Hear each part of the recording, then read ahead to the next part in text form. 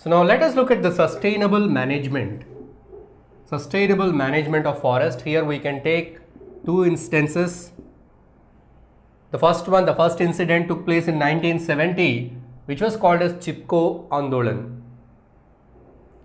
So it happened in a village called as Reni in Girwal in high up in Himalayas. So this was a place where this incident Chipko Andolan took place. Actually, it was a dispute between the villagers and contractor. Villagers, contractor. So what was the dispute here between the logging contractor and the villagers? Villagers, they don't want the trees to be cut down, because the villagers are based on the trees for firewood. That is, they are plucking the branches and leaves of the trees. Only the branches and leaves and other products for their use, and they are dependent on the trees. But the contractors, that is for the purpose of wood, they are permanently cutting down the trees. So once the tree is completely cut down, once the area is evacuated by cutting all the trees, so the survival of these villagers become questionable. So here the villagers, they had a clash with the contractor, and they did not allow the contractor to cut the trees in that village. So the forest which is close to the village.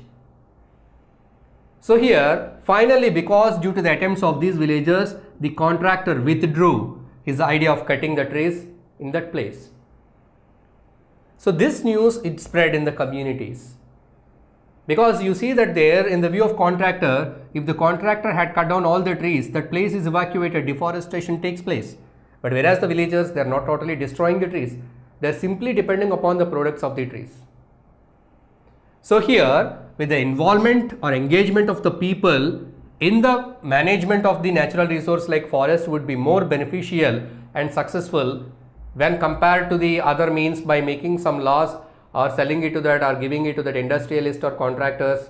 So they cannot maintain or manage, simply they take out the product from the forest. So they are not bothered about the other consequences and maintenance, restoration or reforestation. So all those issues are not taken into consideration for the people like contractors or industrialists.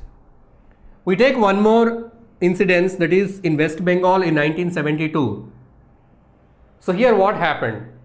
The Sal forest, it has got degraded a lot because of the government rules, the degradation, the people were kept away from the forest. So there is a clash between the government officials and the villagers. It led to that Naxalism. Naxalites developed in that area. So here the government changed its strategy, the forest department. So this happened in the place Arabari Forest Range in Midnapur district. So here a forest official named A.K. Banerjee, he made an agreement with the villagers. So the Sal forest, it was very much degraded and useless. There is no commercial value to that forest. So he took help of the villagers. He asked the help of villagers to grow Sal forest again in 1272 hectares of land.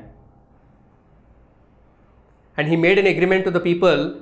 He will allow the people to collect the fodder, and he will give some nominal payment to the people. They should help in the restoration of the condition, proper growth of these sal trees. So it led to a success in the year 1983.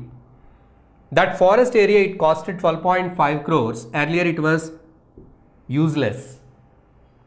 So that was the benefit obtained by the involvement of the local people. So what this incident tells that, so what we can learn from this incident is that involvement or engaging the local people in the conservation of the forest will be successful. If you make some strict laws, if you make some kind of reserved forest and reserving certain area, without people, without the engagement of the local people, it would be not successful. So that is the point here. It has to be understood from this topic, that is the sustainable management. If you like this video, please give a thumbs up. Please subscribe to our channel to get more videos on CBSE syllabus.